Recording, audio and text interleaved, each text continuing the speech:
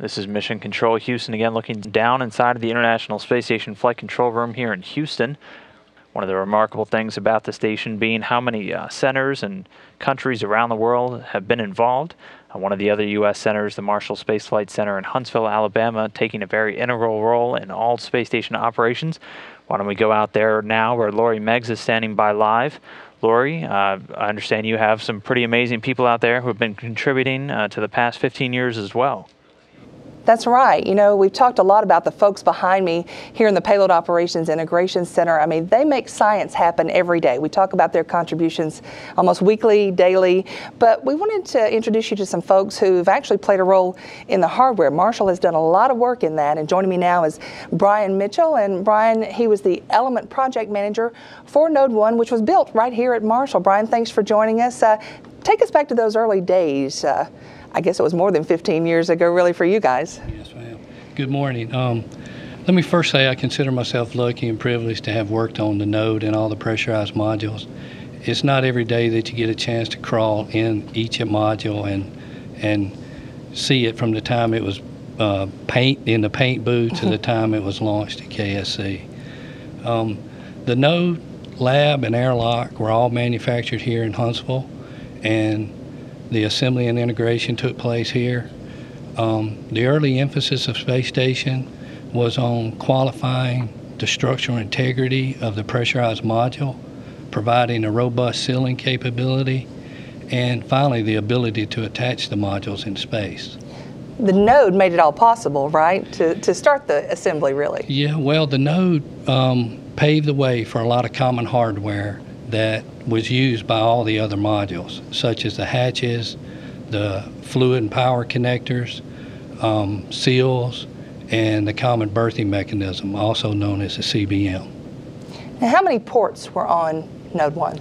Are on Node 1, I guess I should say. Node 1 had 6 ports. They had 2 pressurized mating adapters on the forward and aft end, and it also served as the hub that all the other U.S. modules was attached to.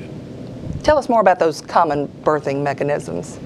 Well, the CBMs are primarily consist of alignment guides, capture latches, powered bolts, and controllers that allow automatically attaching the modules together in space.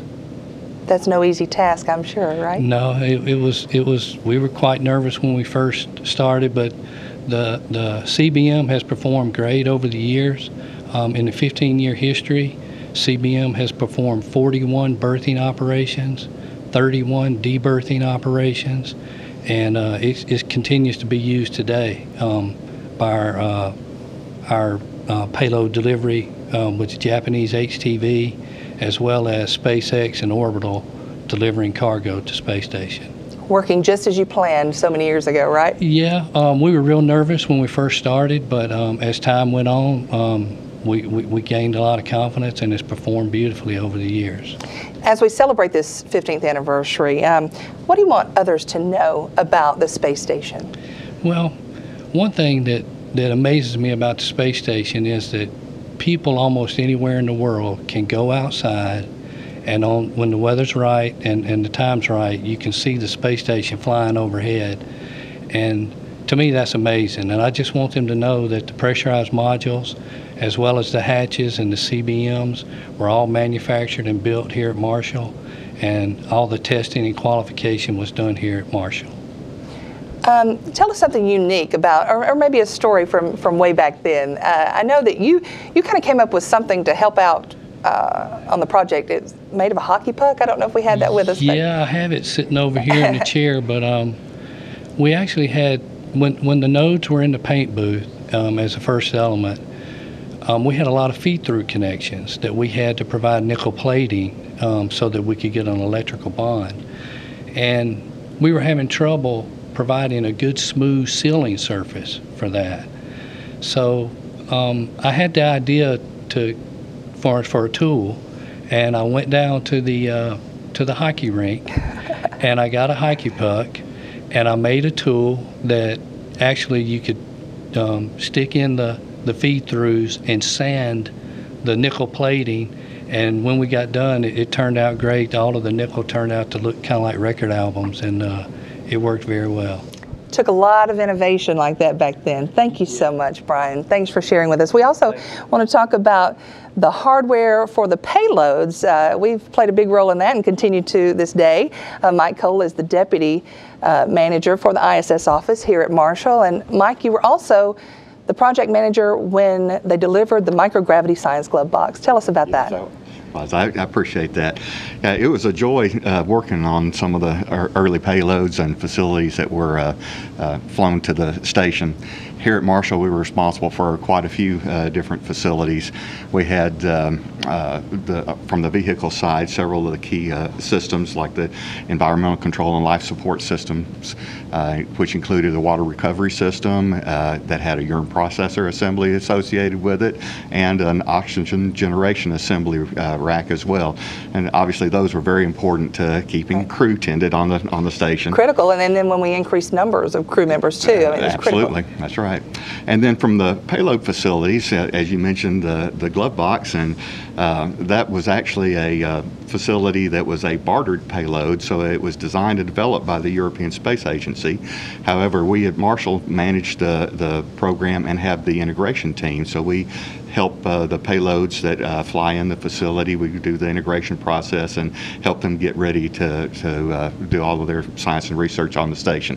And it's a unique facility because besides distributing station resources, the power and data and the video and those things, it also provides a work volume that's 2 levels of containment, so that it does hazard control for being able to, from a safety perspective, and it has the glove port, so it's a very interactive with the crew. So it gets a lot of, I guess, video time on board the station. It's a workhorse too. I mean, we've had thousands, 15 to 17,000 hours maybe of work so far. Ma'am. And it's been very reliable to date. Here at Marshall, we've also done several other facilities as well. One of the more traditional research facilities is the Material Science Research Rack. That was also has some ESA hardware in it as well. The Microgravity Science Laboratory, but that facility does, like I said, the traditional research. We install samples and they do directional solidification or quenching type of operations, and that's basically to study material properties, and hopefully someday that research will lead to better materials for use here on the ground. It really is an international partnership. That is crucial to the whole space station. Absolutely. Also, let's talk about the Window Observational Research Facility. We have a role in that, and it actually plays into a bigger part, right? Absolutely. That actually is a Express rack derivative, and Express is expediting the processing of research to the space station. I make you say all those acronyms. I may not even gotten it right, but those racks were some of the first payload racks that were first racks delivered to the station for conducting research, and they were centered around being able to use mid-deck lockers, which was some of the ways we did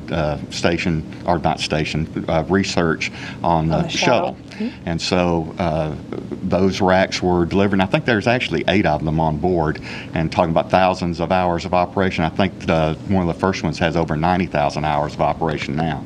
But WRF, being a derivative of that, uses several of the same key subsystems, but it's unique in that it's mounted above the station window, so it's set up to do Earth observation science. And right now we have another Marshall payload that's installed in WRF called iServe, which is actually there for being able to photo and back of Earth and do some help with disaster relief. So I think some of the recent photos were of the flooding in the Cambodia, Thailand area earlier in the month. Very important work. Let's talk about how emphasis has changed. I mean, you've gone from assembly complete to now it's really on the payloads. How is that for you? Yes, ma'am. We've actually had a lot of changes over time. I mentioned the shuttle era. In that time frame, we had our missions were 10 to 14 days, very restricted, and so we had a lot of emphasis on doing a lot of very robust qualification and test program to make sure all the hardware worked right the very first time, and a lot of planning to get everything orchestrated for that short period of time. Well, we still do a lot of planning working with the station, but the hardware is different. We're more focused on reliability and maintainability as far as the systems go for conducting research.